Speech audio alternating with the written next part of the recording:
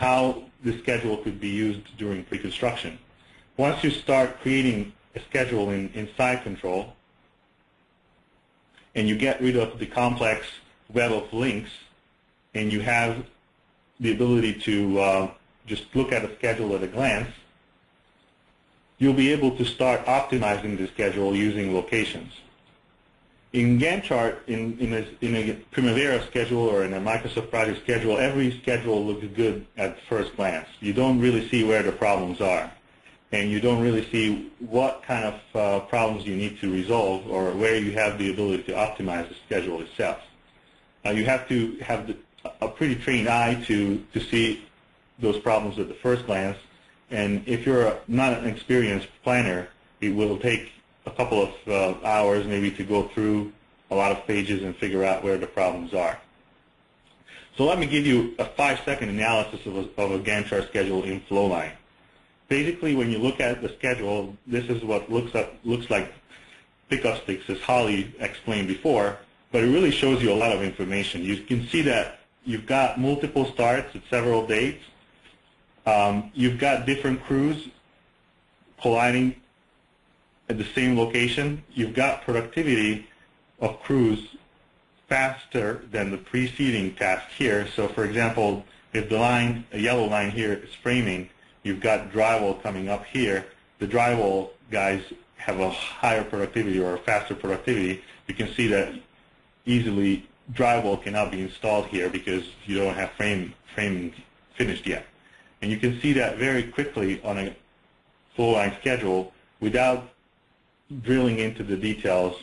You can start optimizing the schedule also by identifying the areas that are underutilized and making sure that your production rate and the various crews are progressing through the site, through the construction zones at a parallel pace, at a similar pace itself. When the schedule is linked to a model, you'll be able to analyze constructability, and as I said earlier, if the framing's not finished yet, but you're ready to build the drywall, you have a problem, and that's very easy to visualize in different views of the model and the schedule itself as well. Once you have the schedule and you started defining the optimum productivity, you can further optimize the schedule by calculating accurate durations using quantity, production rate, and location from a model. So by using production rates, you're not just guessing the durations for different activities and different tasks in your Flowline schedule. You're actually using information from the site, from the design, that helps you drive resource loading and helps you drive durations for the schedule itself. The quantity in this case doesn't necessarily have to be the quantity of drywall or the quantity of concrete that you need to install. It could be as simple as just man hours that you discuss with your subcontractors and put in the man hours estimated by the subcontractor with the production rate across different locations, which will help you track the schedule more accurately, which I'm going to talk about in a second. If you have a takeoff generated by a product such as Vico Office, you can then use that takeoff to plug in the numbers, the quantities, the result of the takeoff into your schedule and define those accurate durations. And I'm going to show you how that works inside Control, but it's pretty easy because you basically just copy-paste quantities from an Excel spreadsheet or from a model into Control.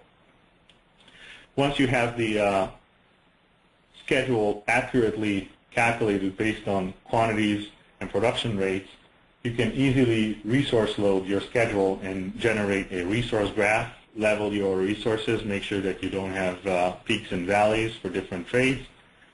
You can also cost load the schedule, which will help you generate a cash flow of the project. And you can also show the critical path using the per chart view or just using any of the traditional views that you might be used to in other programs. So in order to bring in quantities to the schedule, if I look at the bills of quantities of this schedule, you can see that I don't have any quantities associated with any of the tasks here. And I can add quantities by copy-pasting, in this case, man-hours from a Excel spreadsheet into my control schedule. You can see that I broke down the locations, and I've got all 3 tasks listed here in my Excel spreadsheet. When I copy these quantities over to my control spreadsheet, I can start assigning the man-hour information to the various activities. So I can assign task 1 quantities to task 1, man-hours for the second task, and then man-hours for the third task. And as I do that, you will see that the durations calculated in my schedule are automatically updated. And now instead of just thin lines, I have thicker lines. If I click on any of these lines, it will tell me the hourly estimate for that particular task. It will show me the production rate. In this case, we've got 8 hours in the shift.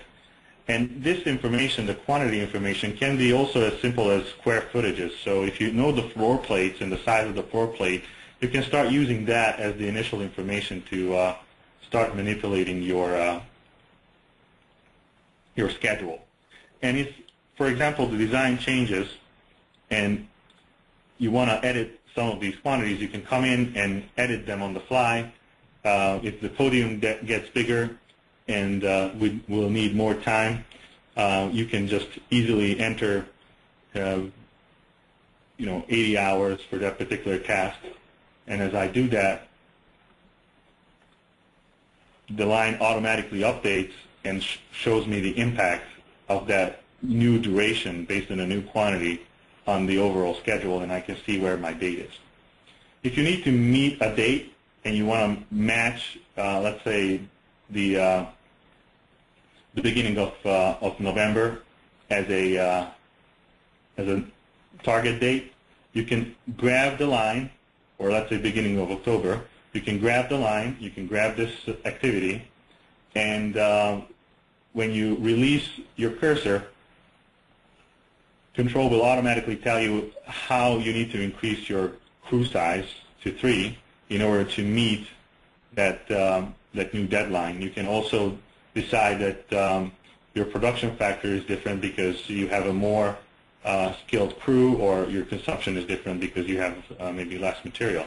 But by doing that, Control, again, automatically changes the relationship between tasks, updates the schedule, and brings in the other tasks to meet the project schedule that you'd like to meet.